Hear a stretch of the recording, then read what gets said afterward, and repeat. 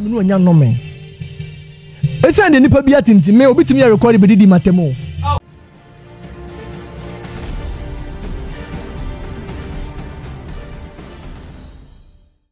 Udu studio to form because of that. Be na no timi ka kire wo say se me man kwa ama oni di no kwa na mete ho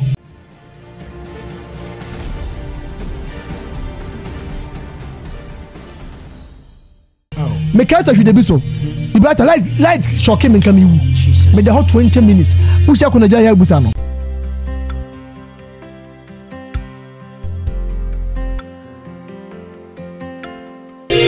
tuade that kwa was say peba one na ma non stop no kwasam sa tuade a surprise me na me nim sa otonyom enti wenti na mofrei nanka yete sanka opam mo nanka wawaye wade nana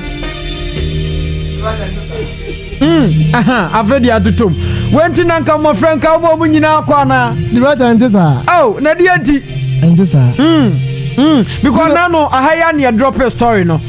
Do you know something? W. I don't want us to go back to the past tense. Okay. Ni na twam ko. Ni na twam. Oya Kristo ni aho. Mo wani ni o Kristo mo say. Dema bia ne gasa hwe na ntete wo ni Nyankopon dem. Se de ma master kan no. Wo se de ba bia hwe na ntete wo ne Owurade Yesu Kristo. Edomu.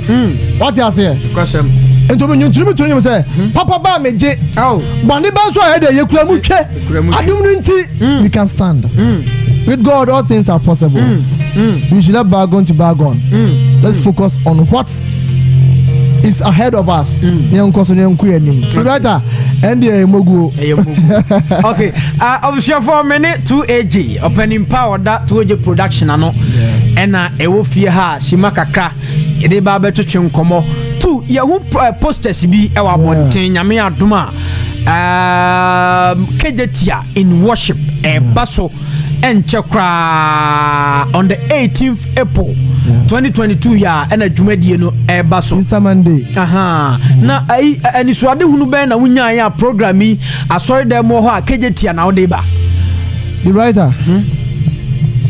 but that's what we say that question we a program so sorry dem a che okay every when was here this program we pia bontin em obi na wura ho who say blessing say abofra ya what this situation po etimi say radio dem so etimi bi dem nyame okay interview na amenu mo majai ensa na amenu mo majai enyu obi na kwa sorry o question but ye dem kwa ne toa won ba bi o mo wode a what you say Paul etu na mo ko abosumfie no mo so omo no mo dey esum omo nyame okay Paul ka mo no mo sum Nyankopon we was me susum dey enie okay so what you say enti ebebom ye ne maamefo ne papafo wo kejetia ebedidwa edi ye no mu didwa ne wi a yes yenso ye wode ye wo Kristo ye de Kristo ayede ama wo mo ndikwa say indoors yem fa wade asem ntisi abonten enti wose yem kwa amana ma nyina kwa amana ma nyina ma dey masa mpaka fo masuafo to bagina de yem mo na so nhyia agya oba ene sunsun kunkun din ni mu enti minim say kejetia eda no Everybody put your answer. Yeah, Massa, and go for my hair, see him moto. And you shine him in the air. You didn't say, I say, Omo who said, but my phone also saw the ABB. I'm on your day. They were in the Frank to us, so I did shed it in conclusion. Okay, now I Jumadie, Casano Bom, Frank to a D. Who am on a dap by Jumadie so. Yo, yeah, but what's a blessing? On a Jumadie sitting now, so okay. Abofra sabi owo any problem kakra tam se sabi no any ha ne kakra on Jumadi ne sin na so ye say we on 12 years after no 13 okay ye we ayan ka say dofo adi brata una o discover abofra okay ne me de me nipa boni aye aw anya wan ka Pentecost Joshua ko bi anim no aw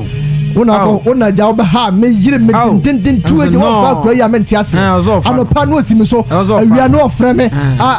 nam say do see ha green there won go anfa no so ababi aduri nke bia nke nuru ho ene de fa Pentecost Joshua say dey o jemu den on so be so awurade da na o kejetia on so 12 years boy okay 12 years boy in crank kete ye wi a na me ama de nyina me am de papa bi o hima winis okay on so ejina mu ye wo radio presenters be bro tell yachi wo ka ho de no ka ho bi sabe man na program Katechi Afrifa on so e ka ho bi ana anyum to phone bebre okay on so 20 production there question some case me body ni dia anwa obekas mamondin question on me beko ana me do baba ko me do no the youngest preacher ever in Ghana Adumba Vic question ebi kwa dem no be MC o program ase ye wi ani enwe Friday yes I try my memo race course okay and you 20 second I get 15 by postponed okay and question 22nd okay and you Monday na 22nd so a race course ye ne ye ma me form so race course one ko bo ademu aso awurade and also the mofra ne nko a e de mofra be 10 ene ko ginam na aso awurade e wo ho ye wi ani enwe change pa Gethsemane Methodist Church okay and you first May say blessing May or say blessing and the legend sa program nya sam keto akra one Professor Kofi Abraham so no papa no question na yawo obo ni yawo the name say ai boy you gina chihui ona ni yawo no ni enwo no but we are sure say na yawo because me kra me sure say na me swam ye kete pa ni bia ni enwo so ka na nyum ni bi tu ka we na man for be calculation obo hu me da be calculation ka na nyum ni bi papa ni me nyum Professor Kofi unu nyum una auto nyum tino di beta o kai kakra unu maba nyum da bi mpesa wo kai ye mfansi a ye nto aso enti dano me mpesa me bosu mpesa wo ba na obetie papa no nyum mpesa me bo nyum so what you say won dem de nyum ni sha dakam ko nyum de bebrebe ana papa o ye legend papa osuani Katechi Afrifa so ni mu no ene tu dano nyum me mpesa me bo ni sisia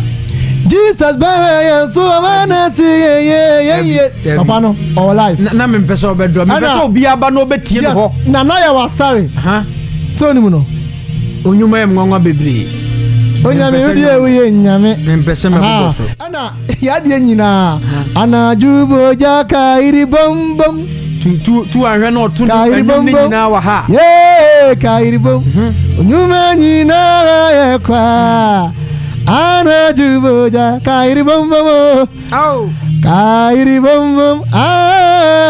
kairi bom nyuma nyina ya kwa ana mia medofo ohima winis enso ebiantu o agise ni badi anko na se anko boya no kwafo amade bro so ma wosoda obabo kwa ya to ho ama wa free my bro. It is trials to your victory. Enkunim mo ya nhwade tu na no na meti asem bi se obi se tu eje mofre wa boabo ma no na wode omo giska o se blessing kra kan ne de se abofre na nim fraye na wahwe da pe ade bi ahye no naja odi abofre yesa tu o tesa asem na aya na ho ya wo sei me ehemi nkura mebre ajazie enti obi na ninya ne ma kopes president 24/7 adaide se ade nkoa ben abofra ne na abemu se ne ninya ne ya na se ne ninya ne ya so wa the writer wonim no won hu ne da hu no what say so all fruit steps I wa boss FM so ya wan so ne se obetiato ehum se ne ni bonkum no de ehu ade kra ni fa no ehu ade kakra fi se to kra ko hu hwe and the program kwa so ne nsanse na full stage and obi ka za asem ya na ni ba ko no nim de oka ana esi me yada mi di o so mo se de me yada mi di nkwa ne husika ibrahita obi ba ka se me di akra husika be yankopon nhira no ongo fo obi ba emfra kura ase no mfa ne mra odi ne ba wi a ono amfa ne sika eme promote akra no ne san kan jense odi husika me de ni asem bi aka nyame ni makoma enye nipa ene beja eje me nyame ne bebu matan se me trust se me cheche mi nsemu a ego sisai obi ese me di nkrofo sika me di nkrofo masika enso de bia obi fra me de ne ba bra me o me ni basika na no pasa me boa ne ba na ne ba ne gidi obi abagina de omo de ba se de so me managing the bama no obi a me din go for sika mo kan to monte anu agwani puma kuma ku 6 ana friend me manager sro ya de be bro manager me say hey na de obande wo de ne ba me ni sika na ana wo de ne ba 500 million be kan wana de we no say we say adwuma yi amo ba so amo de ayi o ni school bag pa na bona chi ne de ba say adwuma wa onim say we say no we say kaka bibia ni ho ndi wo de ne ba manager fano manager me de abofra na chew wo de ne chew wie na wo ye hu adwuma na de no so aba wo na abenya obi obeka chance na wo ni ma ko be na de be ha me me de music abram me ni kanya so ma no person nya so so me try school fees me try atade sha akwa no na so ba American family na wudi I forget it ndi mo fra no me bisha so say blessing o we o calculate ya ne ka wa born won ho no minim watika no minim o say e ka be na mat na o say de no say de o say program na o say akọ sometimes from program because of the condition in the people because there be on transit e na nya sika na ya show e be say nipa na o wa hu hia mu ne hoto no no say na ne re hu bebre then so no tumi so say ni je bebre ya de abani because say ba akra no tumi say ni mu amia onya aduane padi timid what they say but with encouragement so what they say na wo hye ni nkuran o say ye ni say and o say just say no oto ni mu a I'm 35 years kura na so no kudira wa ya akra no because vim bia wanya no ano den aden na wo akoma pasa eye nyame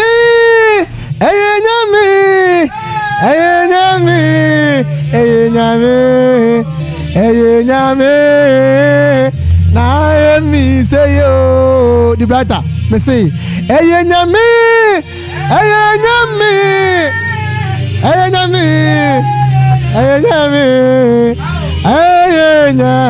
tueje na nyame na bo me sa nyame na bo me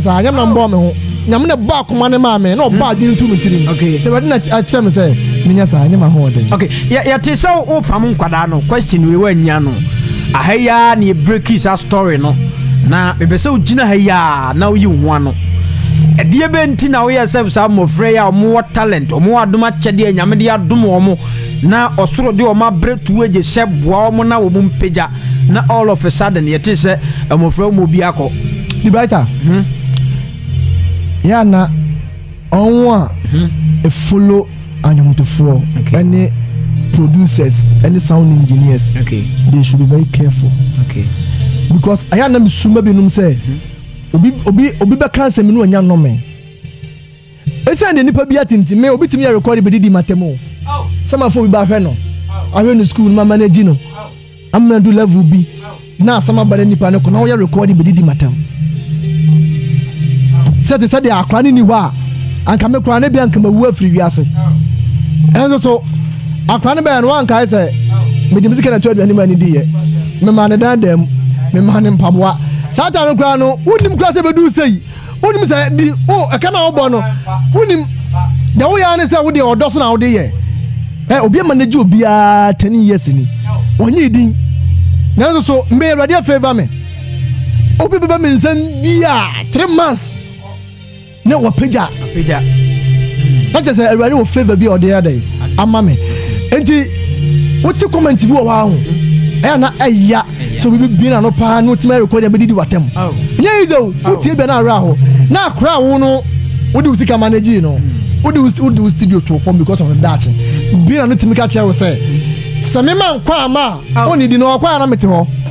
obekwa ni Burkina Faso me na me drive me do be call de be ba na drive ko be tua meka yesa ko duru wa machines shisha me na me shisha machines miao me ka ta hwede bi so the bright light shock me nka me wu me the hot 20 minutes usha ko na ja ya busa no satan akwa no we o hotel room wada ne dia ne so be jaba to nyum no just 30 minutes fa wa wie otunyu ya asa e be tutu machines ya be dai me do instrumentals ka obede onim ho hwe na so joka say enye efisa me ba ne nche ni studio kura na oye mu adwuma no anu ma abakura mu na ho ma ya anyum da ende na ena man ye me say then akura bia nko na me ntem ba bi say ne say mewe nche wie na me ne mabusuafo ba wi ada kura na eye me pe every say enim guase we ana eya okay tuweje nyame show na ene no yenkoma twetwe no me ankasa na next month ena nkoma twetwe na ankasa beba so mini tuweje ewo one interview ewo ifiase intino enye fedi agrofia so de tuweje fie na tu edi asem na aka che asantema nyina nyame adoma adwua da bay program kese eba so ewo kejitia me de sameka se bibesi a na minim cause me china asem Erwade nim kokwa mu nsem ye jama erwade ono ankasa me fada mu ni nyina on fansin din kunkwan mu nyam tuweje nyame shaw enti sraw mi ginam na dwumadie nyame adoma adwoada woni ba bia ko adwoada woni ba bia ko 2AJ production no kwa sem se some of work ka se o say blessing na nim fry na we na dia share do dia brana be sa o say blessing no because o say blessing ja so na no dre to dia bradwumadie na hye na be o say blessing na fe bibia nye kama nti nyame adoma adwoada we ya kejetia in worship with 2AJ production ekwan bia so eba so enti 18th April 2022 ya venu no kejetia enti dwomfo ma mo amutie ye mo amuhwe be bia mo mmodi ambra kejetia na afi ni yentwae na aso because 2AJ sesem fidie na ba ho se 2AJ sesem fidie aba kejetia de a utifie dai de na wo twen bra na yemfo dom na yentwae na aseda no na afi bibia nye kama 2AJ nyame hwa na onyo kese na meka che